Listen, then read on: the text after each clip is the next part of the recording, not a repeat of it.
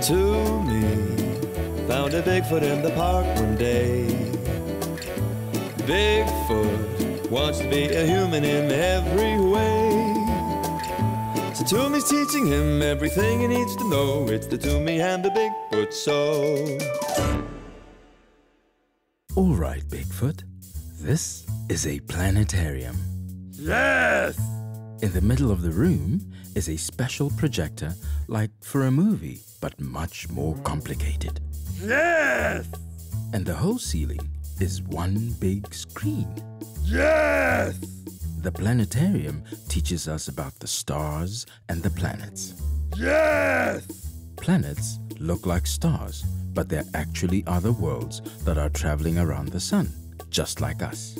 Yes! There are 8 planets: Mercury, Venus, Earth, that's where we are, Yes! Mars, Jupiter, the biggest planet, Saturn, with beautiful rings, Uranus, Uranus! no, Uranus, and Neptune. For many years, people thought Pluto was also a planet, but astronomers recently agreed that it was too small. Bigfoot, are you all right? Pluto!